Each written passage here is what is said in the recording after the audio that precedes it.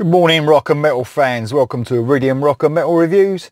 Today we're going to be going back to the best songs of the year. So we're going to go 1982. We're going to do it in that order. So on this year, maybe the picks of albums for me weren't as good as 1981. So I have got a couple of bands, 2 or 3 bands that appear twice on this list. And I've noticed it's really cool as I've been going back and looking at releases from those years. There is some songs that are appearing on this list and I've only heard like one song of theirs. Yesterday, April Wine appeared on the list. I never heard any of the others and of their music. I was trying to figure out why that is, why I never listened to any of the others. I suppose at that age, when I was 11, 12, 13 years old, unless like my brother or something had the album, I never really got to listen to it because of the money situation. You know, it was only maybe later on, and maybe I've forgotten about the band by then, later on when I actually had money to buy albums, and they wasn't cheap back then.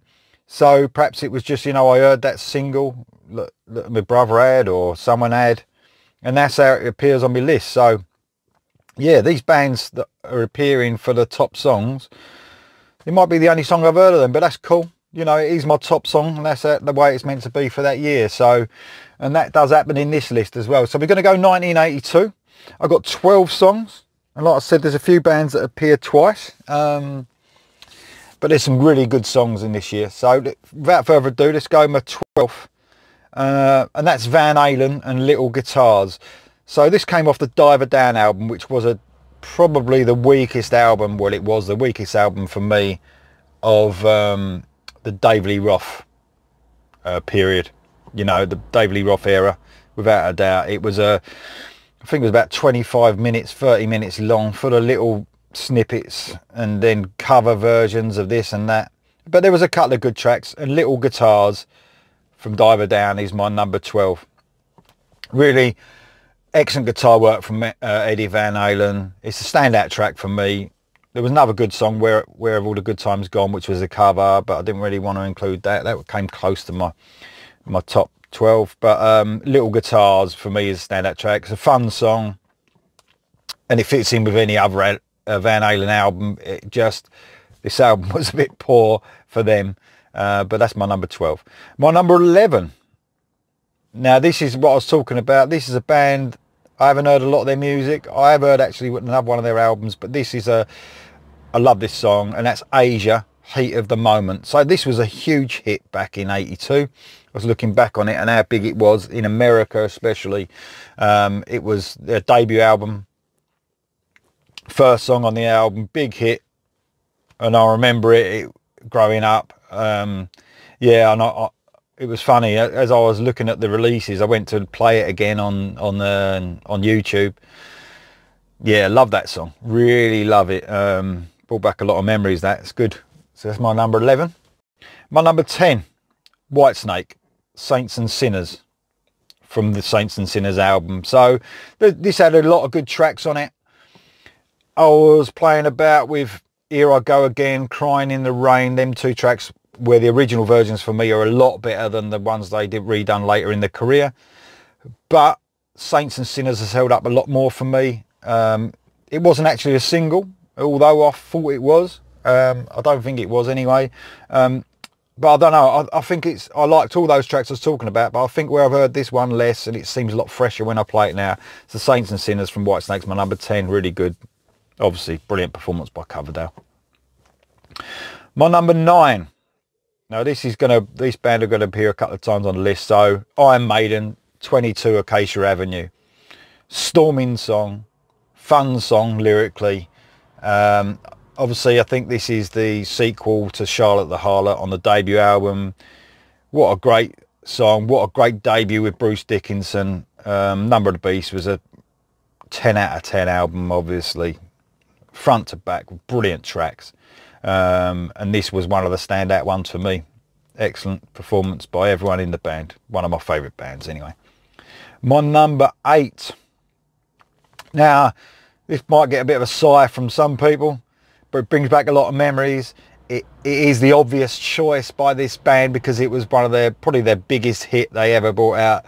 But Toto and Africa.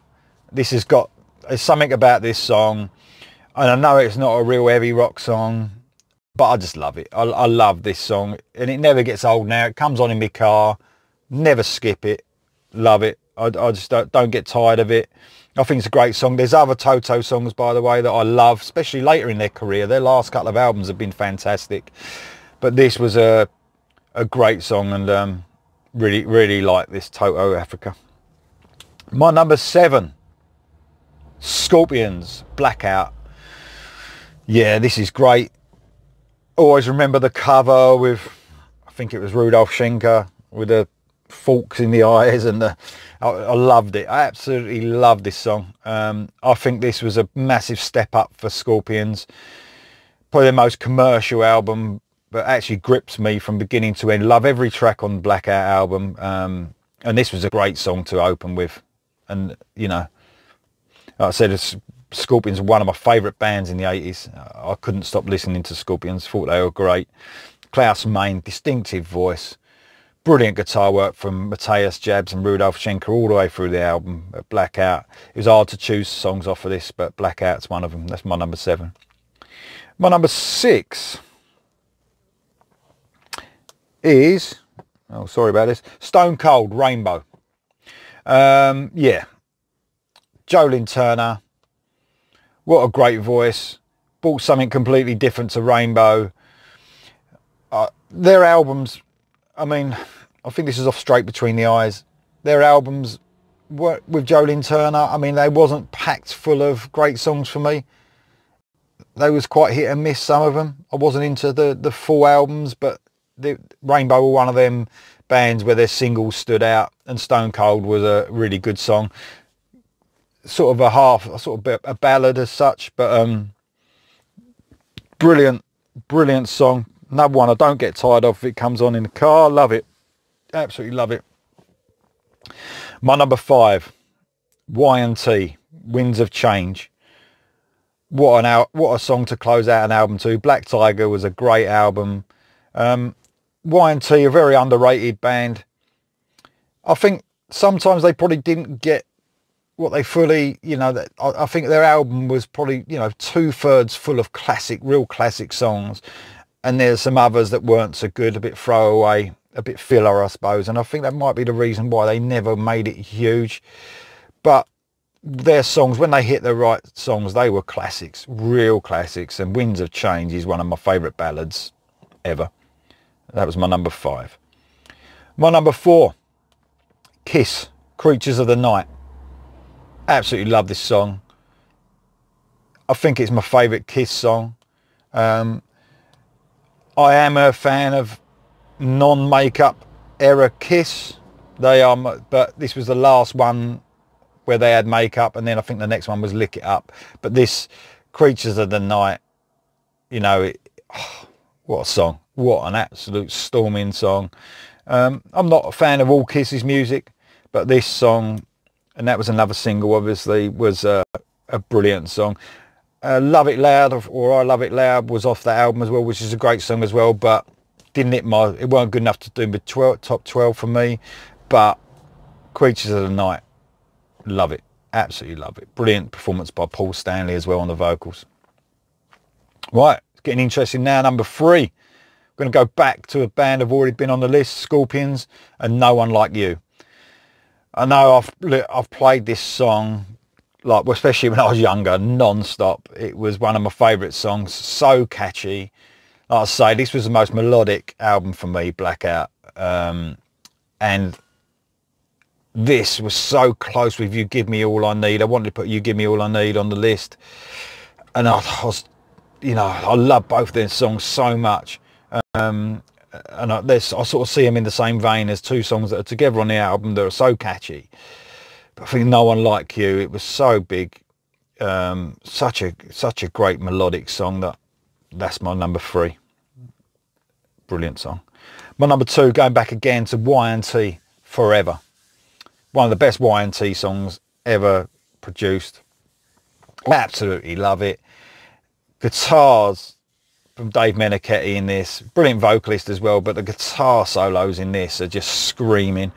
He hits some notes that are just real Guitar Hero stuff. Absolutely fantastic. Anyone who's a fan of guitar solos and melodic and catchy, he was brilliant. Absolutely another underrated guy in heavy rock music.